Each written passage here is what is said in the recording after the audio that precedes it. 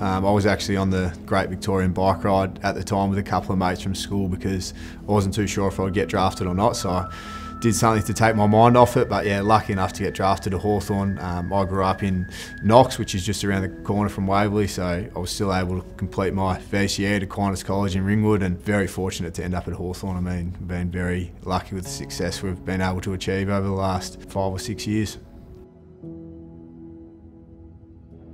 Hawks had just won the flag at that time, so I remember watching, Luke Hodge and Buddy Franklin on TV, and then a couple of months later was drafted and at the club meeting those guys and playing next to them. So it's probably a little bit intimidating at first, but obviously very excited to be drafted. It was always a goal of mine, a bit of a dream. It was a very special moment to get drafted and then move across.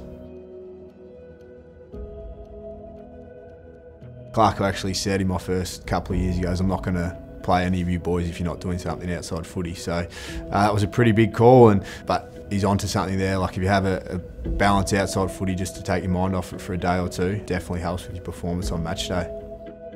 That's basically the thing that's been drilled into us, not just at our club, but I'm sure all AFL footballers know that, it's not going to last forever, so you need something to go into afterwards, and making that transition as smooth as possible, you definitely need some kind of study behind you or experience in something.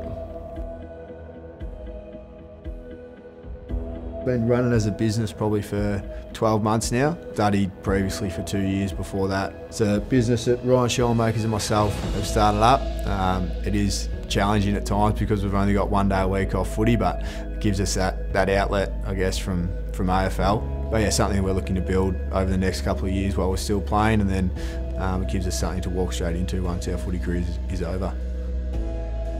We did our training, did our Cert IV and Diploma through the training here, worked closely with a mentor, Glenn Darcy, so to sort of finalise loans and applications and talk about marketing and business structure and stuff like that. So we're constantly learning, but it's been an exciting process so far. My local broker provided us with a lot of support, so they've been a great resource for us and getting our business up and running, which is PlayOn Finance. So Liam and myself have been sort of working on that, just chipping away slowly, just building something again for after footy. So if we can get this rolling in the next couple of years while we're still playing footy, it's definitely going to give us a bit of a head start afterwards.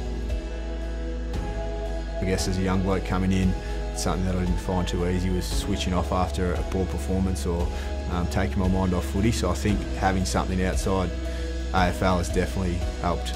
I've done something ever since I started, whether it be a short course in business or this mortgage broking course. It's definitely helped me, and I think I play my best footy when I'm busy outside footy.